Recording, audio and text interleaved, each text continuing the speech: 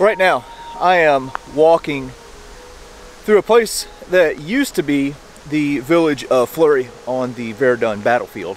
In a previous episode, we talked about how in late June of 1916, the Germans advanced from the north and pushed into Fleury, and the fighting here was going to reach a level of intensity that is just impossible to fully comprehend.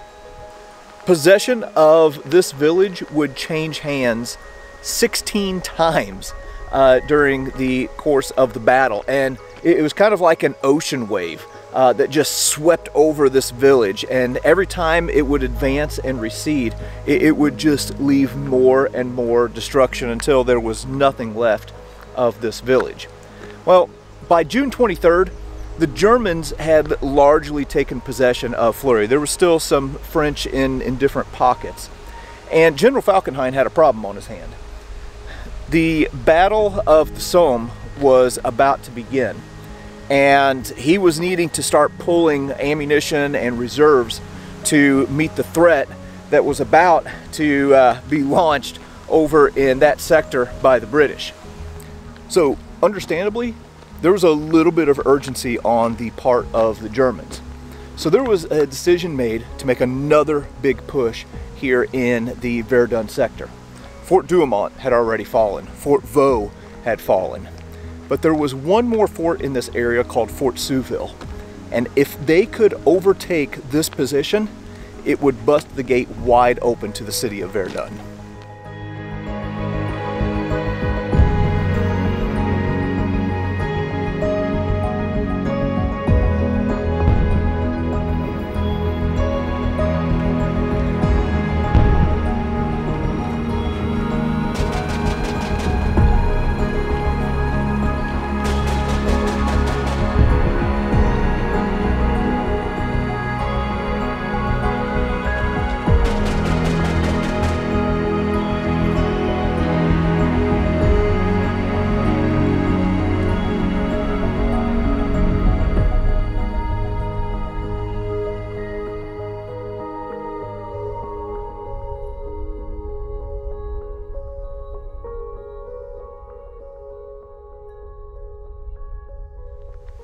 With the German plan to move south and take Fort Souville, you can kind of think of it in a couple different wings or phases.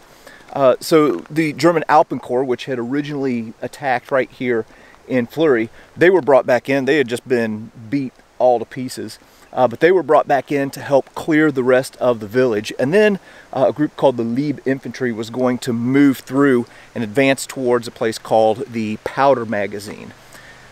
Further down, another group of Germans was going to be clearing out around Fort Vaux, and then there was going to be a push there towards Fort Souville. But right here around Fleury is where the action started. Now, in that episode where we were here at Fleury, we saw all of these markers that showed where the structures used to stand. And they've done a bunch of clear cutting here, which I think is a good thing because it helps to kind of bring us into 1916 and on some level visualize what this place looked like. But even still, it's obviously not the same. If we would have been here in June of 1916, this would have been just a treeless moonscape. There would have been shell craters everywhere and just remnants of trees. And of course, as one French soldier said, it would have been paved with corpses. Now, even though in late June, the Germans knew what they wanted to do, they had to postpone the attack until the second week of July because they were waiting for some phosgene shells to make it up to them. In the meantime, it started raining, and this place became just as nasty as you can imagine. All of these shell craters filled up with water. Again, there are just corpses everywhere that are rotting. So, I mean, just imagine what it must have smelled like right here in Fleury. But anyway, on July the 10th, the Germans opened up an artillery barrage. The French had actually captured a German soldier and found out what the plans were. So when the Germans opened up their artillery barrage, the French launched a counter barrage that absolutely rained shells down everywhere in this sector. The village of Fleury was being defended by French troops that were honestly under strength in this area.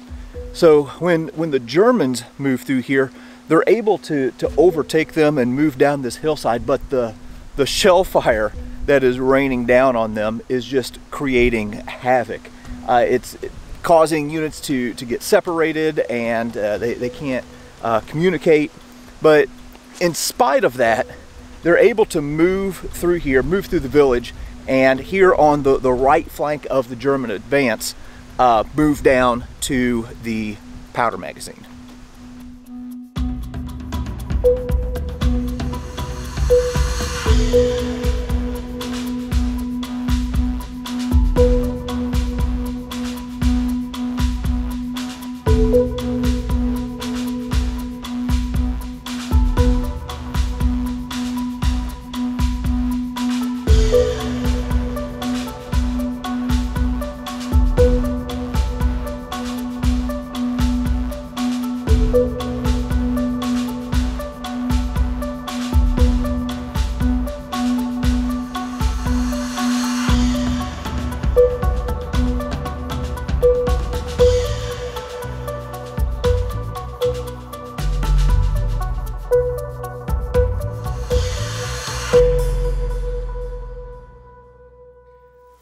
I've moved to the southeast of Fleury, and from where I'm standing, as a matter of fact, you can actually see the Douaumont ossuary.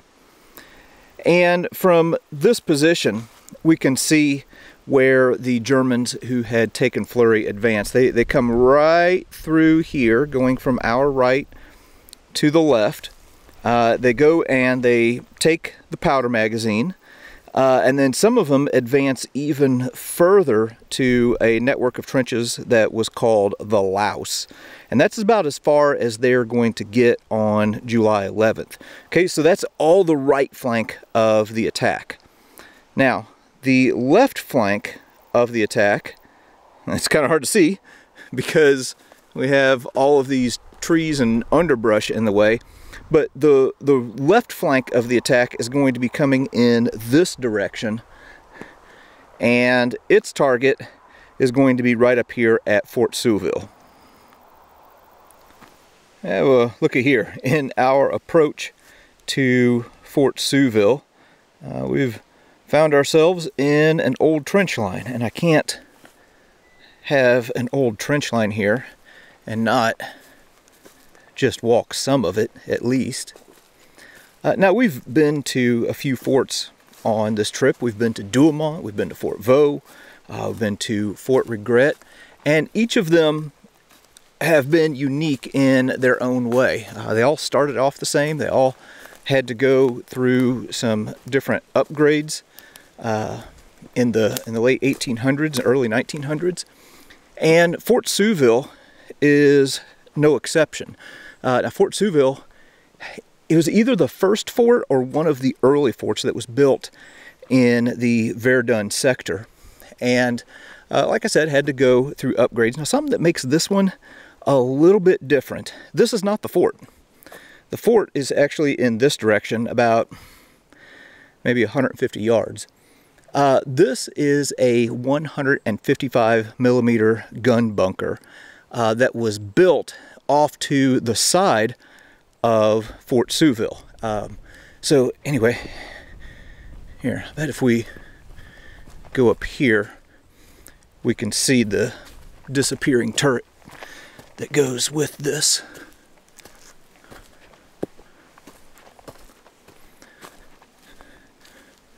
There's the observation port right up there. And yeah, here I can see the steel dome.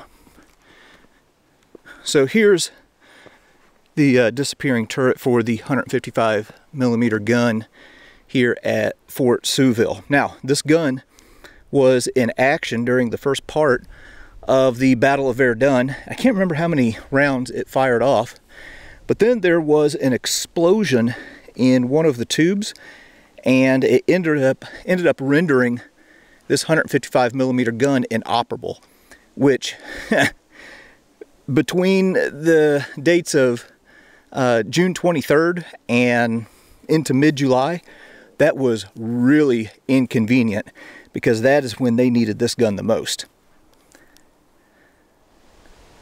We just moved over a little bit from the 155mm gun turret that we were just looking at, and there's something over here that's pretty interesting and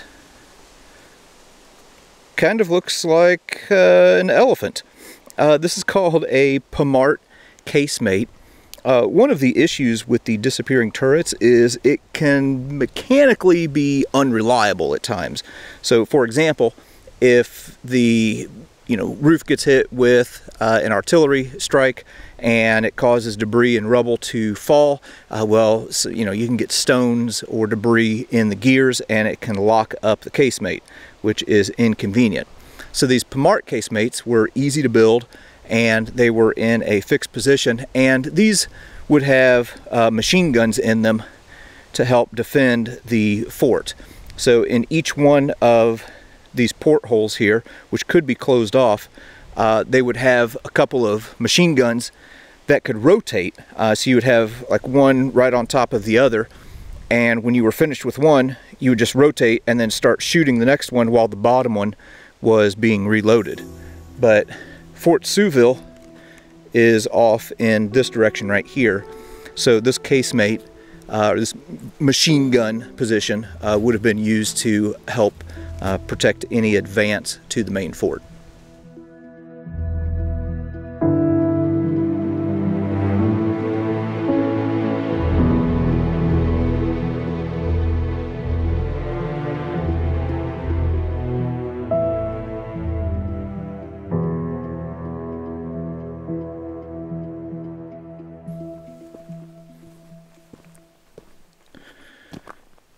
All right, we have made it up to the main part of Fort Souville.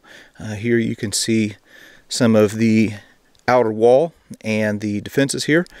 Philippe Pétain called Fort Souville the last bolt in the door to Verdun. So in other words, if this fort falls, the door to Verdun is wide open. So it was vital that the French hold this position, and this fort had just been battered to pieces. By July 11th, the commander of the fort, who was a lieutenant colonel and had been an old cavalry officer in the Franco-Prussian War, he had been gassed. Most of the garrison was out of action, so these guys were in a really, really bad shape. So on July 11th, Fort Souville, honestly, is hanging on by a thread at a very critical moment in the battle. And into this tenuous situation comes an element of the French 7th Infantry Regiment, and they're led by a lieutenant. This element is led by a lieutenant named Kleber Dupuy. Kleber Dupuy gets here to the fort, observes what's going on, sees just how bad the situation is. He orients himself on the battlefield. He's like, okay, the Germans are ahead of me, Verdun is behind me, this spot is right in the middle, and he makes a decision that he and the element of the 7th that he is with are going to stay here, and they're going to help to defend this place. So he starts moving men and putting them here and putting them there, and getting ready for the German assault. If you're familiar with the Battle of Gettysburg, I like to think of him as kind of like a Strong Vincent type character at Little Round Top, where he gets up there at just the right time. Things are really hanging on by a thread, and he makes a very important leadership decision that ends up saving the day.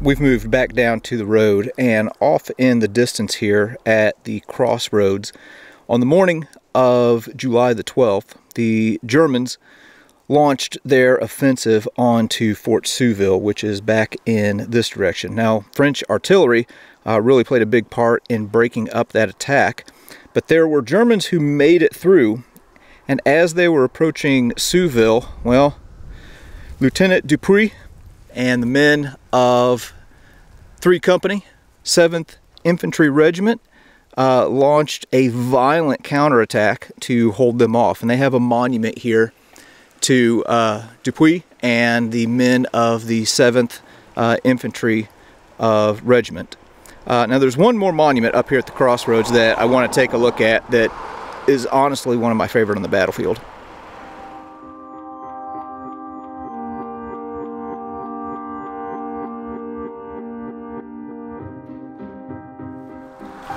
Well, right here at this crossroads behind me, this is the high water mark of the German 5th Army at the Battle of Verdun. There were some German troops that got beyond this towards Fort Souville in this direction, but the main body did not get past this crossroads.